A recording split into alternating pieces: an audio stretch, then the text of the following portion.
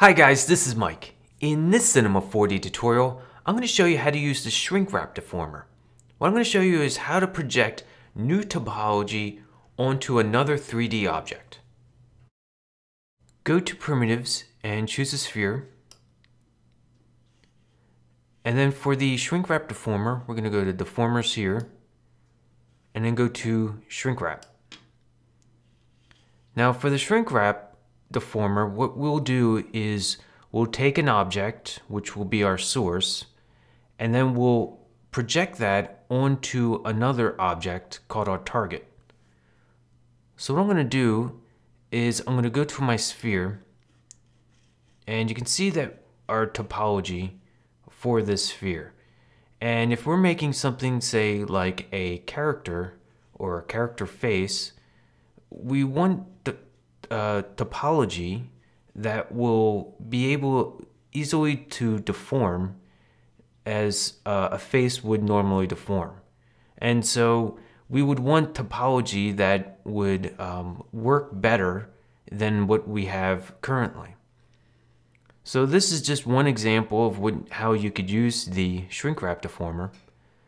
So we have our object, but we're going to need an object in order to project onto.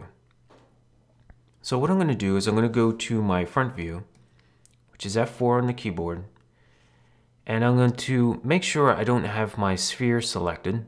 So I'm going to click off that, and I'm going to go to my polygon pen. So I'm going to go to model mode, and I'm going to go to my polygon pen right here, and I'm going to zoom in a bit onto my object. And let's say for an example, we're making a character, and I want to have quality edge flow that goes around our object to show, say, the eyes. Now what I would do is I would start creating a polygon loop. We create a loop of polygons and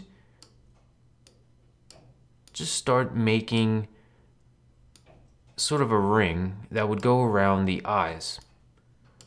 So what I'm doing is I'm just making these polygons, extruding out using the command button, and click and drag and extruding out these lines using this poly pen.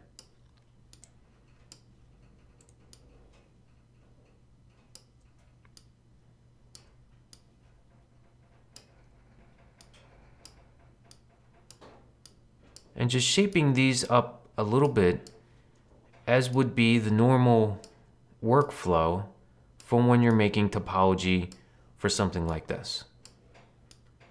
And so what I'm going to do is I'm just kind of adjusting some of these points around a little bit, making them a little bit more even.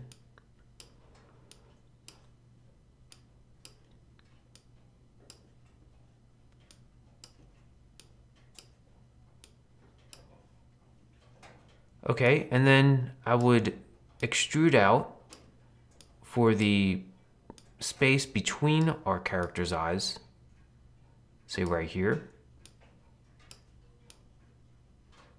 and just kind of move this into place.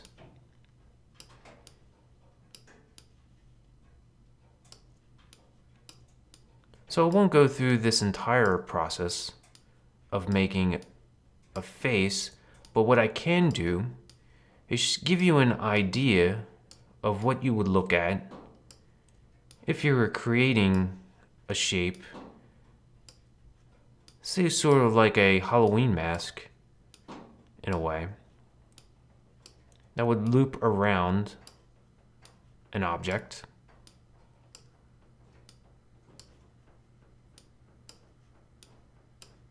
And so I'm just going to space this out a little bit. So I made this one side, and now what I want to do is I want to make sure that these points line up in the center. So what I'm going to do is I'm just going to go to my rectangle selection tool, select these points. I then want to go to right click and I'm going to go to set point value, or MU, on your keyboard. And here in your attributes manager, you have a few coordinates. We're going to go to the X, and we're going to go to set. For the coordinate system, we're going to go to world, and we're just going to apply. And that's going to snap those points to our center line. Next, I want to go to symmetry object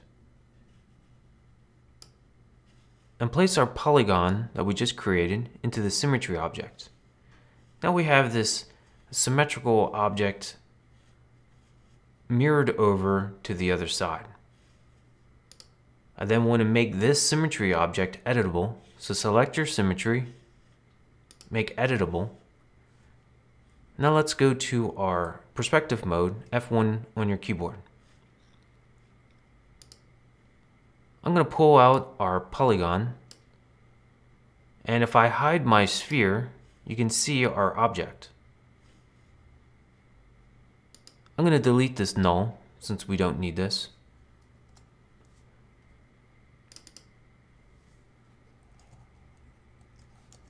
And I'll name our polygon eyes. So we have our object, which is our source, and we have our eyes, which will be, excuse me, I have it backwards. I have our eyes, which is our source topology or geometry, and then we'll project that onto our target, which will be the sphere. So we're going to take our shrink wrap object, and you're going to see that we have a target. We're going to put our sphere into the target, and we're going to take our shrink wrap and put that underneath our eyes. Now if I go to my sphere and I go to my basic tab, we have this option called X-ray. So I can select that, and that's going to give us an X-ray of our object. So you can see our geometry isn't quite exactly what we want. So what we want to do is adjust our sphere a little bit so that our object snaps to its correct position. So now you can see that we have our geometry of our sphere, which isn't exactly the best geometry to use when, say, making a character. It's just not going to deform correctly. And when I say deform, make expressions with the eyes, such as blink or frown or smile, we're not going to have good edge flow for that. So we would need something to create a better topology.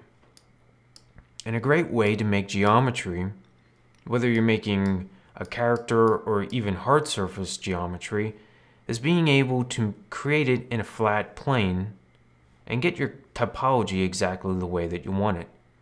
And then deform that and put that onto an object. So this is where the shrink wrap comes in and gives you a shortcut.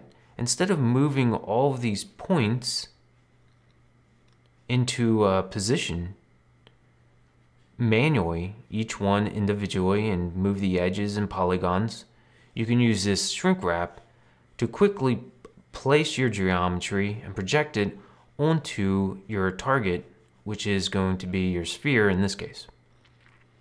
And you can still manipulate your geometry of your target using something such as a FFD, a freeform deformer, and start working it with that way and shaping your geometry. Or you can already have your geometry already shaped and then apply your shrink wrap to your new topology. I put a link in the description to download project files. You can also go to astronomic3d.com to download project files from this tutorial and all the tutorials that I've made so far. Thanks for watching.